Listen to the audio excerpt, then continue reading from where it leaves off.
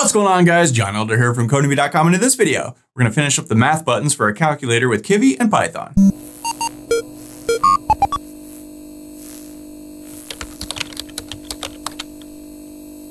All right, guys, like I said, in this video, we're going to finish up the math buttons for our calculator. But before we get started, if you like this video, want to see more like it, be sure to smash the like button below, subscribe to the channel, give me a thumbs up for the YouTube algorithm, and check out Codemy.com, where I have dozens of courses with hundreds of videos that teach you to code. Use coupon code YouTube1 to get $30 off membership with all my courses, videos, and books for a one-time fee at just $49, which is insanely cheap. All right, it is Monday morning here in Vegas, and thanks for everyone who sent messages and stuff about Aspen. She had surgery last weekend to get spayed. She is home and doing well, and everything went perfectly fine. And so that's cool. So like I said, in this video, we're going to finish up with these last math buttons. So we did plus already, but we still got minus, multiply, and divide. So we're going to do that in this video. So I've got 6 minus 3 plus 7. I can hit equal to, boom, it goes to 10. I can go, 9 times 3, 27. So finish up the rest of these buttons. So I've got our calc.py and our calc.kv file that we've been working on up until now using the Sublime Text Editor and the Git Bash terminal as always. And if you haven't seen the prior videos, there's a link in the comment section below to the playlist so you can see those prior videos. So, okay, so let's come down here to, let's see, our equals section. And up until now, we've done this if statement with a plus, right? Because we just needed something to work while we were building this thing out. But actually, we don't really want to do all of this because there's a thing in Python that'll let us do all of this stuff much easier. So I'm just going to go ahead and comment this all out. So now our plus thing won't work at all.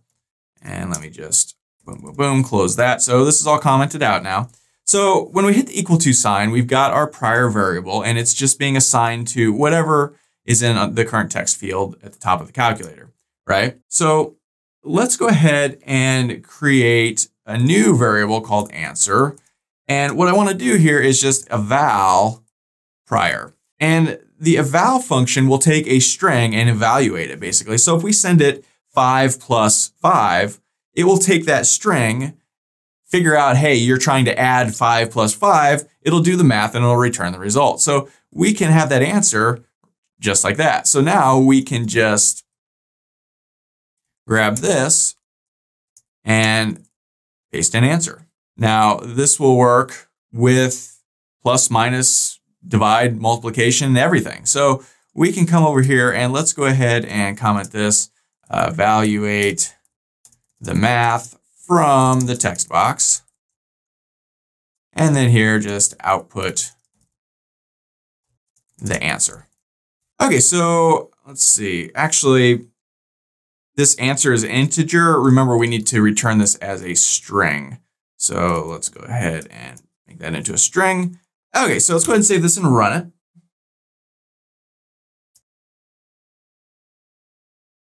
So we could go 5 plus 5 equals 10. That seems to work. We can go 10 divided by 2. We get 5.0 because that's a dividing turns the thing into a decimal. We can go 6 times 3, 18, plus 2 minus 10 equals 10. Let's keep stringing these along. Times 6 times 2 divided by 5 equals 24. And it seems to work. We could go, let's say, 2 to the power of 5, right? 32. We could go 10 to the power of 10. That's a very big number, and we're good to go. Now, this seems to work, but it doesn't work flawlessly. If we go 10 divided by 0, our whole thing crashes. Now, in math, you can't divide by 0. You get an error. That's infinity or something. So we need to sort of bake in some error handling here. So let's go error handling, right? So let's try. Let's put a try except thing here. So I'm going to just paste in. I'm just going to put this stuff in there like that. And if it doesn't work, we can run an except block. And this is not lined up correctly. There we go. Get our tabbing right here. So we want to try this. We can evaluate this and output the result. If it doesn't work, I'm going to come over here and copy this guy. And let's just put an error up on the screen. And let's just say, I don't know, error. Okay, so let's go ahead and save this and run it, see if that worked. So let's go 8 divided by 0, we get an error. Now if we type 6 here, it puts it at the end of that. It's kind of awkward. We have to hit this C to get rid of that error message, or we could just code that in. So let's head back over here and let's see. So whenever we press a number, that's going to be the button press function. So inside of here, let's go test for error first. So we could go if error in prior. Let's just set prior to nothing. I think we can leave the rest alone. So, okay, let's go ahead and save this and run it, see how that looks. So let's go 6 divided by 0, we get an error. Now if we want to hit 7, boom, it pops up, 7 plus 3, divided by 0, error, 55, and we're good to go.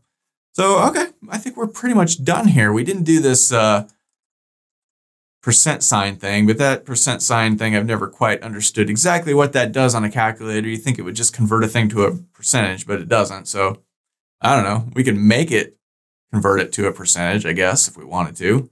Maybe we'll do that. But for the most part, this is pretty much done now. Now we still have a couple of weird things, like if we want to put like several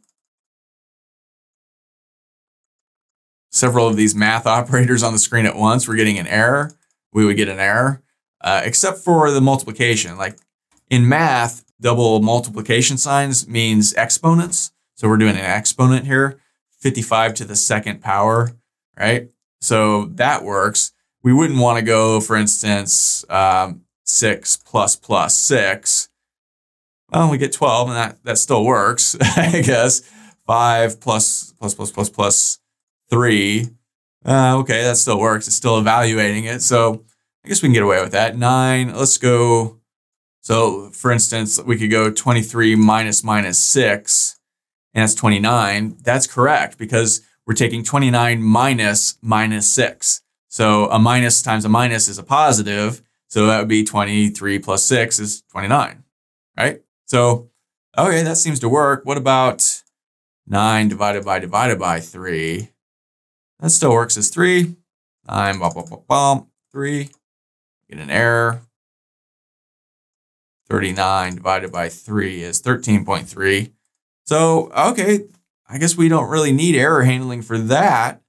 And we're good to go. So that's all for this video. If you'd like to, be sure to smash the like button below, subscribe to the channel, give me a thumbs up for the YouTube algorithm, and check out Codemy.com where you can use coupon code YouTube1 to get $30 off membership. So you pay just $49 to access all my courses, over 47 courses, hundreds of videos, and the PDFs of all my best-selling coding books. Join over 100,000 students learning to code just like you.